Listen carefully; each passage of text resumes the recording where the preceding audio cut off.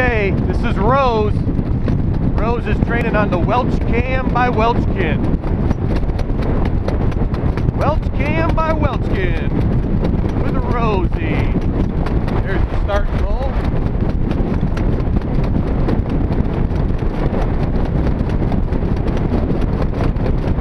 As you can see, we got some red pylons on the inside. There's our 8th hole.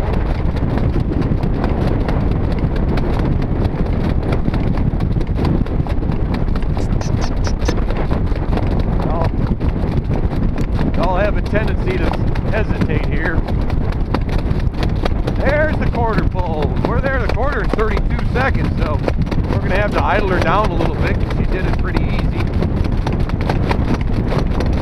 This is her first time training with no earplugs.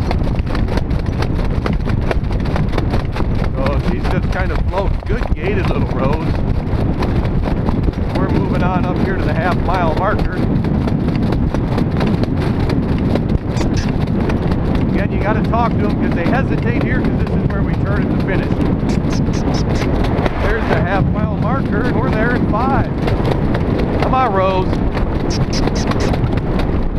They all want to hesitate right here because this is the end of the mile. They all try to con you out of 1 lap early.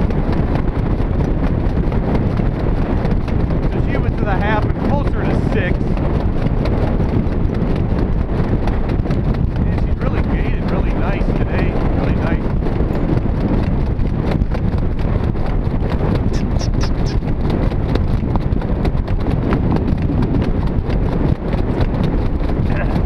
I'm gonna give her a little switch of the whip here, let her see what she does.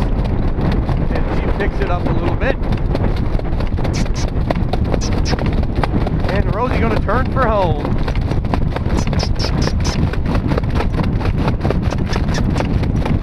I'm not going to push, just going to pass me a little gas. Didn't have a partner to train with today. There's the finish line. And Rose is there at a nice even 2:10. Good even mile at 2:10 for the little Rosie.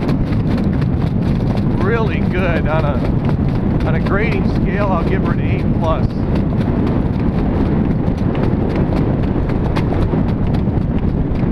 I've learned through years and years of experience of training 2-year-olds, if you could take a 2-year-old, especially a filly, and train them by themselves a mile in 2:10 to a jog cart, that's a good mile. That's a good mile. And as you've seen, she did it relatively easy. All even, nothing flashy. I don't look to make any speed with 2-year-olds until we get down racing, and if they got it, they got it. The speed's supposed to be in the pedigree. I like to go even quarters and let them learn. That way they don't get tired and fatigued.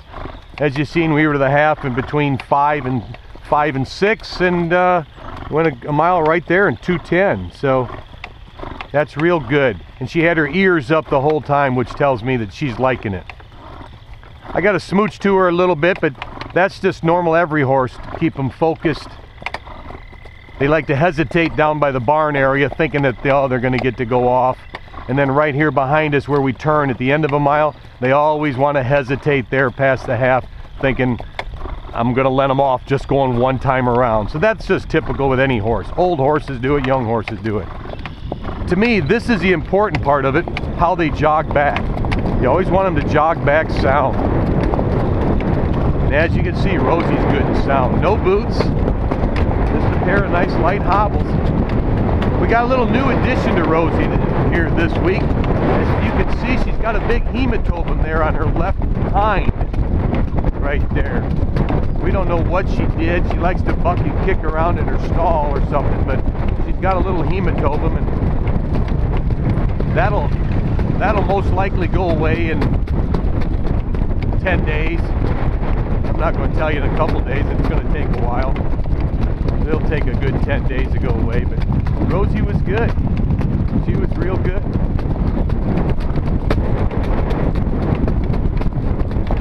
So that's it for little Rosie. We're signing in.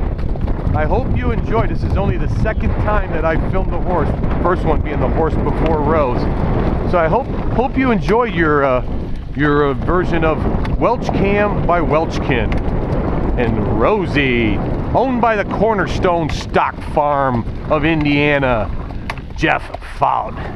Rosie.